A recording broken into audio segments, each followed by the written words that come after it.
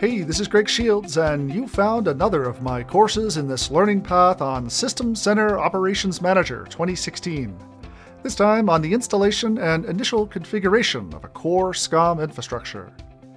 I am author evangelist and a full-time author here at Pluralsight, and I've been working with Operations Manager since back in the days when it was lovingly referred to as MOM. SCOM is not a difficult installation in terms of the click-by-click. That said, however, the thinking and planning that surround a SCOM installation are what's critically important if you're to successfully monitor what you want in your Windows Server environment.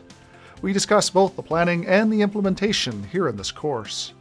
Like some of the other System Center tools, SCOM also has a history of being misunderstood by a lot of IT pros.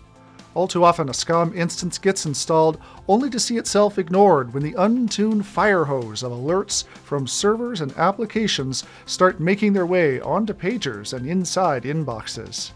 Framing SCOM's role in the infrastructure, as well as implementing it carefully to avoid that excessive noisiness, is our goal in this introduction. Over the next few hours, we'll walk through the design of a distributed management group. We'll install our SCOM management server, reporting server, and audit collection services.